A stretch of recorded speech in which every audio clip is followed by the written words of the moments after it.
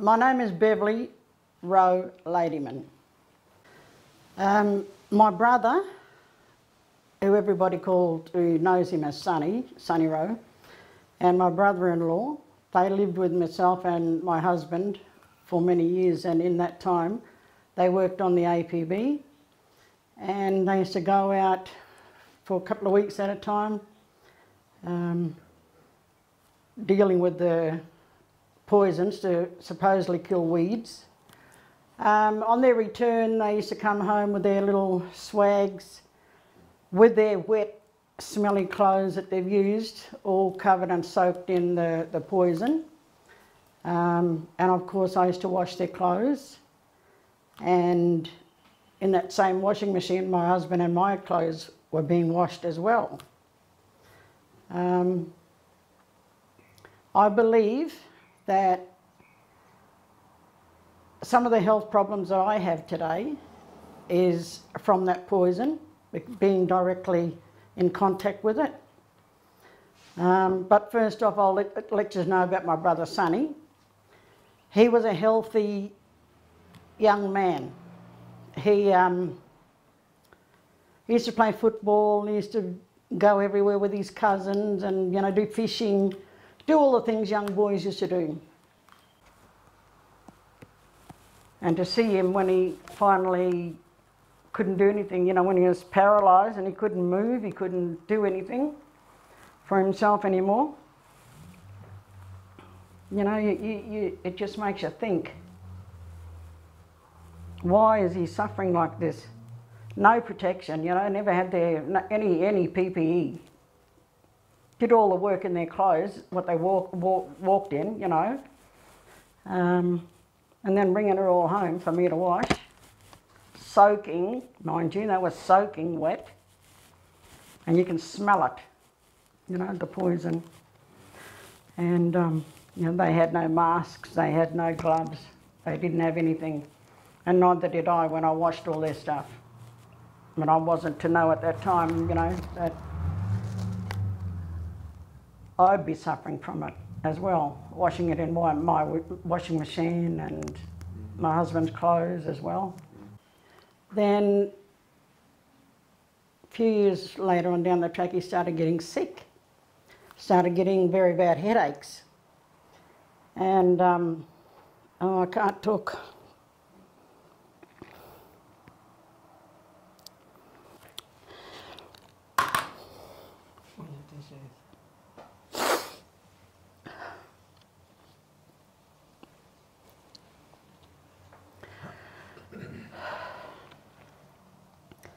We were very close, myself and my brother. As I said, he lived with me for many years. He started having bad headaches, and I used to give him Panadol, but Panadol wasn't enough. So I took him to see the doctor, and the doctor said that he's suffering with sinus. But I knew it was much more than sinus, because I suffer with sinus and I know what it's like. And it got to the point where they wasn't doing anything for him in Carnarvon, so I sent him down here to Perth to stay with my sister down here.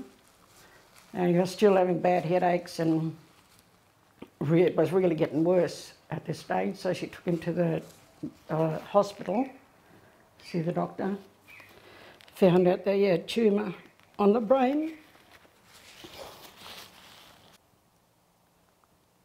So when they found that out, my sister called me, and I came down to Perth.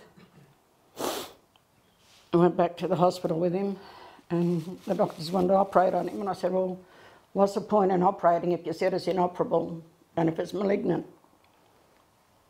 And they said, well, they just want to investigate just in case they miss something and they may be able to operate or whatever, I don't know. So he agreed to it, and when the date was set for it, I went back home to Carnarvon, and I said, when the date comes up for you to have the operation, call me. But when he had the operation, though he went in and didn't call me, forgot all about me. When he had the operation, it didn't do him any good, apparently. It made him paralysed one side of his body. And naturally I got angry, and I went and seen the nurse. She said, I'll speak to the doctor in charge. So I spoke to the doctor. I demanded to talk to him. So they kept him tied up in his chair, because if he leaned forward with his paralysis, he would have fallen out. So I guess that was understandable. But I believe that that brain tumour was caused from the Agent Orange, the poison, the weed killer. Soon after that, then my brother-in-law started getting headaches, bad headaches, and feeling sick all the time. And he was epileptic, but it was controlled.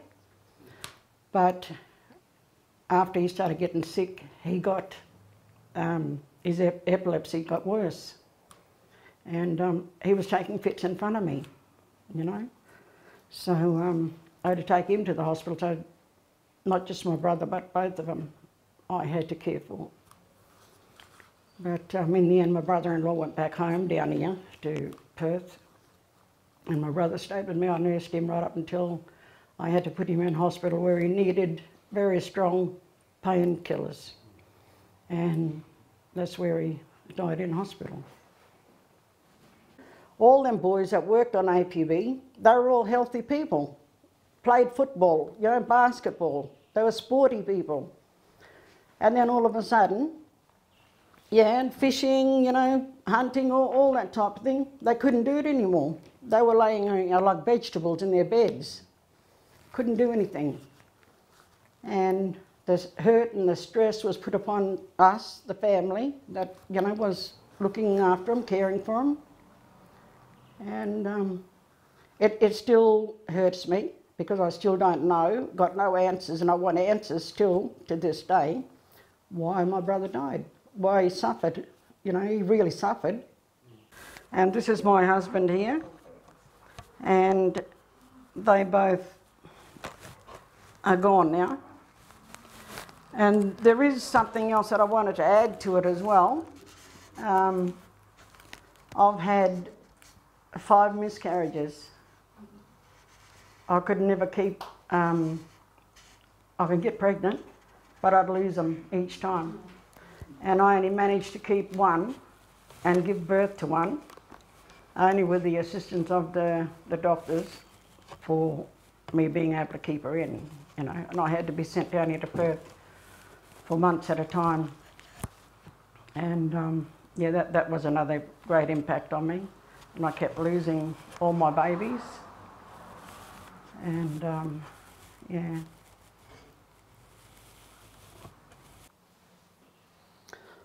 I'd like someone to be accountable for it, to admit they were wrong, and to come forward and speak with us and compensate us for pain and suffering. I mean, he can't get anything. He's dead. My husband's dead. My brother-in-law's dead. You know?